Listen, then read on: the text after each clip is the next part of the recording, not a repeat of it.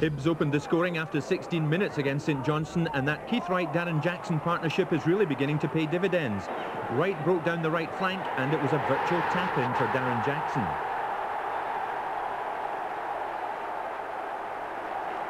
The opening goal gave Hibs the confidence they were looking for, and they pushed hard for a second.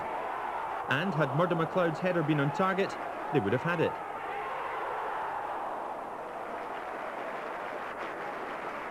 Then 3 second-half goals in 3 minutes. Hibs went 2 up when Mickey Weir nipped in to beat Rhodes.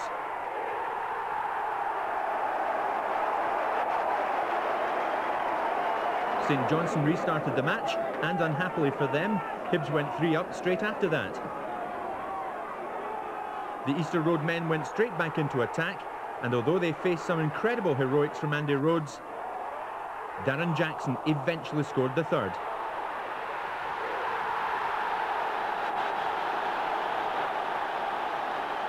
The men from Perth were down and out now, but Vinny Arkins struck a consolation goal for them.